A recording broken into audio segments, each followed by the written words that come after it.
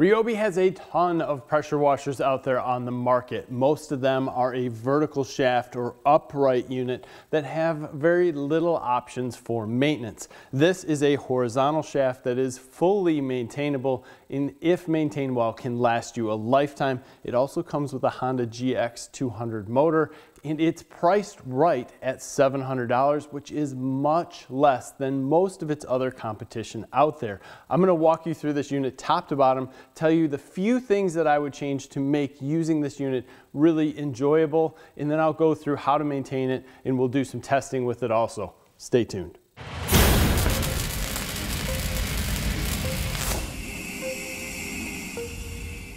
All right, before we go into a deep dive into this unit, we need to say this is a residential pressure washer. It is not built for commercial use. We can go into why in a little bit, but it's built well and does have some commercial parts, which is why you'll see commercial grade listed up at the top. Above that, it says 3,600 PSI, 2.5 gallons per minute. 3,600 PSI is knocking on the door of commercial pressure.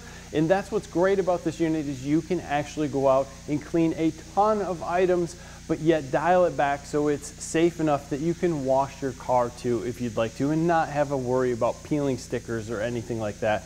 We'll walk you through that in a little bit also. Now 2.5 gallons per minute. Now gallons per minute is how fast it cleans something. Your pressure is what it'll clean.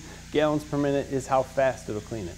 2.5 gallons per minute for something like this at 3,600 PSI is on the low end. So it's going to be a little bit slower to clean things than other units out there, but that also gives you a little bit of a safety factor so that you're not breaking things, ripping stickers off stuff if you are working through things. So it's safe for most people who might not be familiar with pressure washers and what damage could be done. Now this unit does have the GX200 Honda engine, which is great. You have forged internals. It has a net of 5.5 horsepower, and it's a great motor. You'll hear a lot of people take this engine and put it in golf carts, mod this engine, do all kinds of things. It will last a very long time if maintained well. It also has a very large metal gas tank on the top, holds about 0.8 gallons of fuel, so this thing can run for a very long time without issue.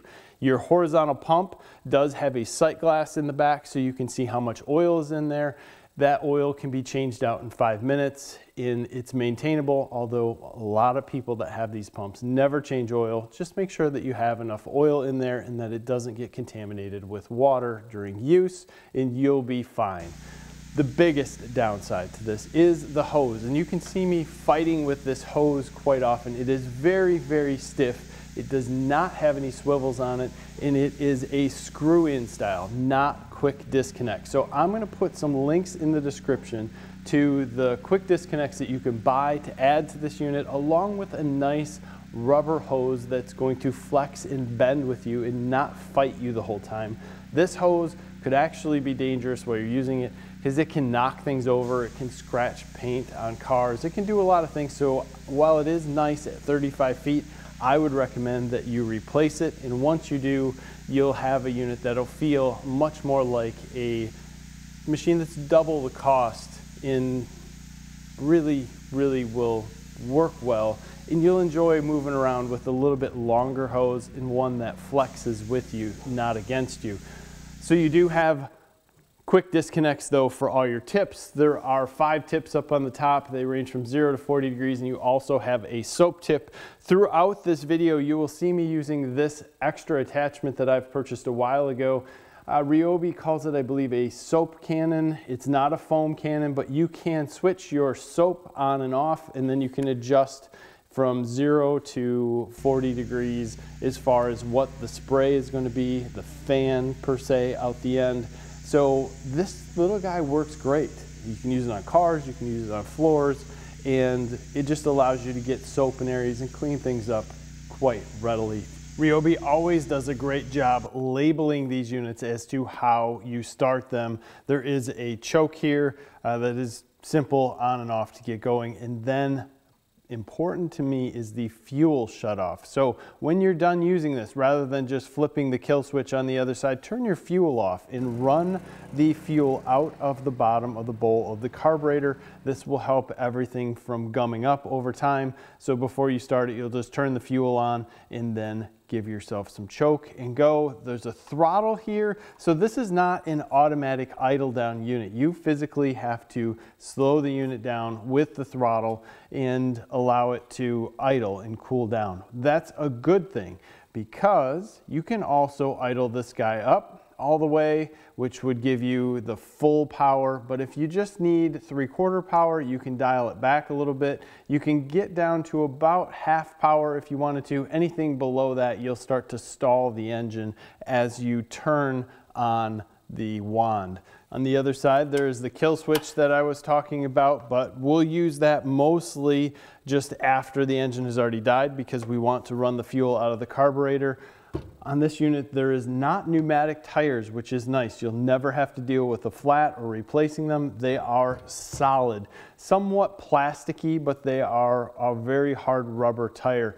Everything else here is laid out nice. This is your pressure outlet for the hose, and this is where you would plug in the hose that comes with it to add soap to the unit. So if you're using your soap nozzle, it would suction from that area.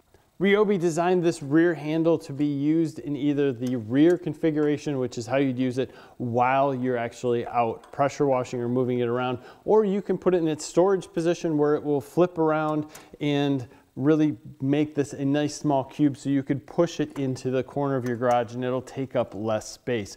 Great for a residential application. Let's get out and do some testing with this unit and see where it falls as far as the advertised specs. Connecting the garden hose up and back is simple. There's plastic around this connection, so it makes it easy to grab onto, even if it's wet, easy to tighten down.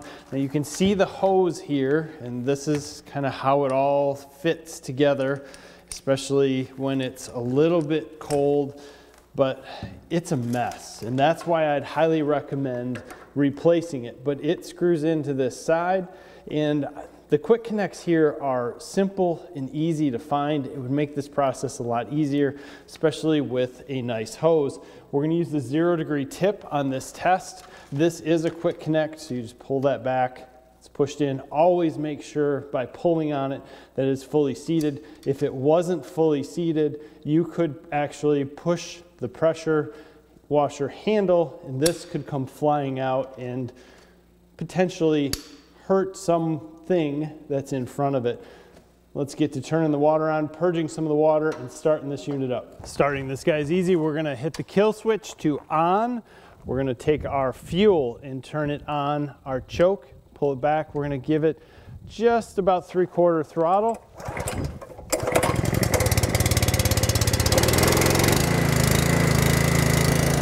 We're on, we'll let it warm up just for 10 seconds.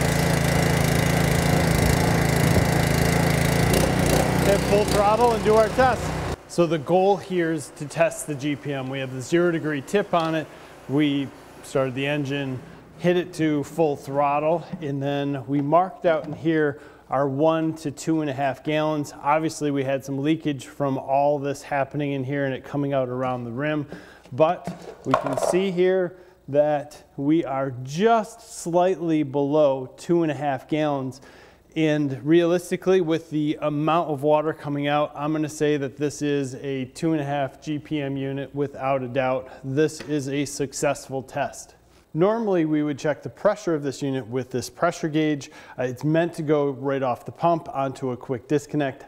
I do not have that fitting at this point in time, unfortunately, so I can't even put it on the end of the wand because it's a different size. So we're gonna forego the pressure test, but from use and from my experience with other pressure washers, this thing is at 3600 or pretty close. So I think it's the real deal when it comes to that. In my opinion, to properly shut down this motor, in the middle of a job where you're going to start it up again, you would bring the throttle back from full throttle to an idle, let it idle for 10 seconds, and then turn the kill switch to off. Now, if this unit is running and you're going to turn it off for its final use for the day, final use for the month, or even year, you would take this gas shut off and move it to the off position, and then you allow this unit to run for about 20 to 30 seconds until it shuts itself off automatically by running out of fuel.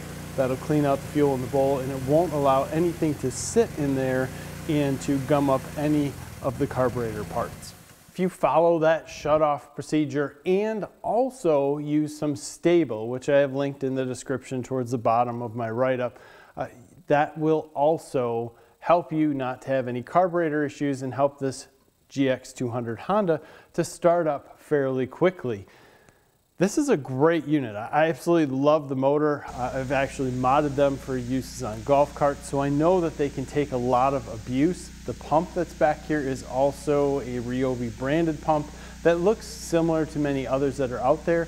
As long as you don't leave this thing running on high and not have the pressure washer in use or the trigger on the wand pulled, it should last for a long time. If you let it continually heat up where it's just trying to pump and it does not have the wand open, that's going to be bad for it. So idle it down if you need to walk away for 30 seconds. And if you're going to walk away for more than 30 seconds, idle it down, turn it off, start it back up when you come back. That'll help the longevity of this unit. Also, it does have a 5-year warranty on everything except the motor. The motor, or engine, excuse me, has a 3-year warranty. So keep the oil changed in here. It takes very little time to change oil in this, and it doesn't take a lot of oil. You can pump it out by hand. There's a drain at the bottom, multiple fill sections here.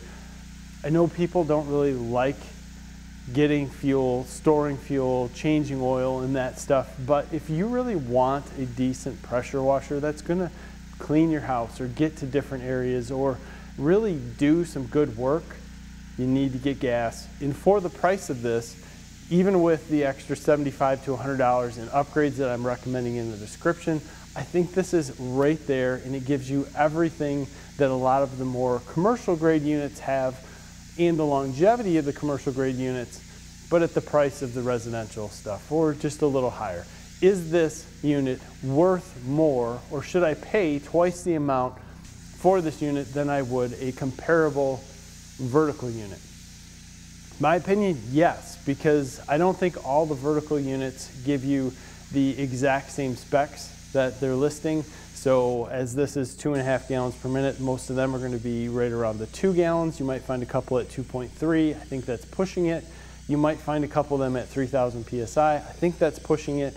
The reason why they go to this style triplex pump is simply because they work and they have the pressure.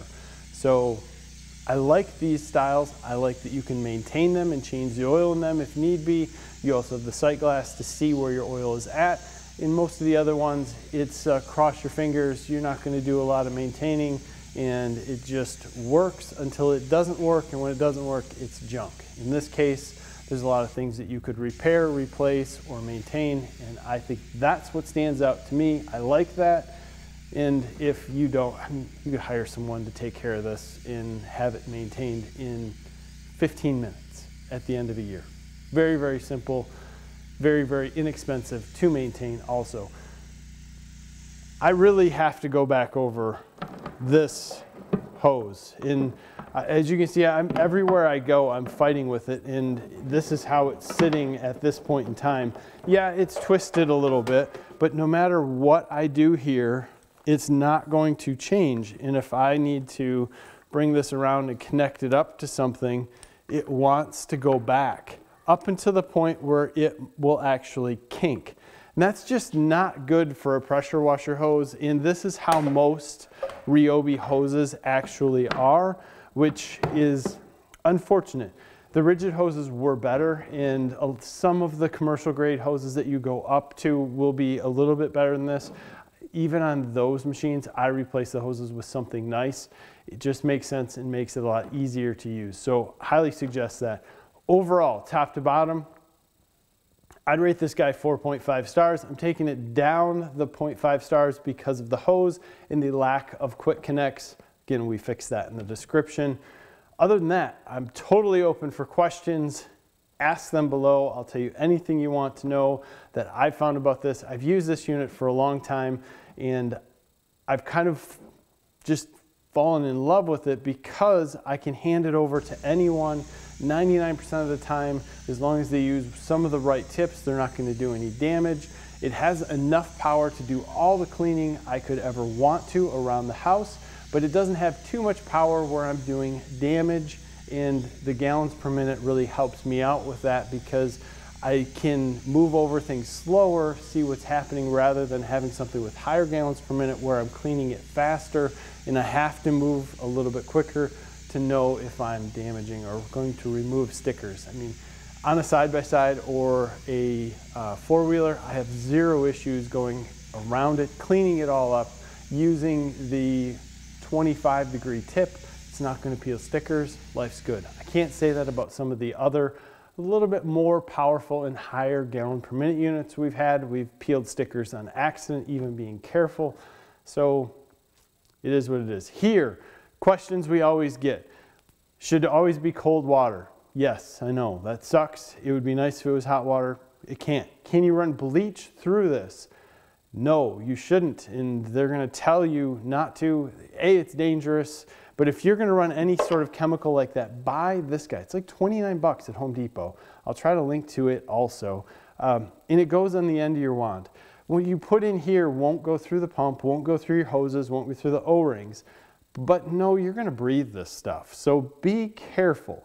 But if you ruin 29 bucks because you put some sort of chemical through it, it's better than ruining your hose, your wand, your pump, or anything like that. So technically the soap is going to be after the pump when it goes in here anyway, but it still has to travel through all this stuff. And if it's bleach or something that could be bad for all this, use this guy. Appreciate your time, guys. As always, love to hear your comments below. Please subscribe to the channel if you haven't already. We appreciate your time. Have a great day.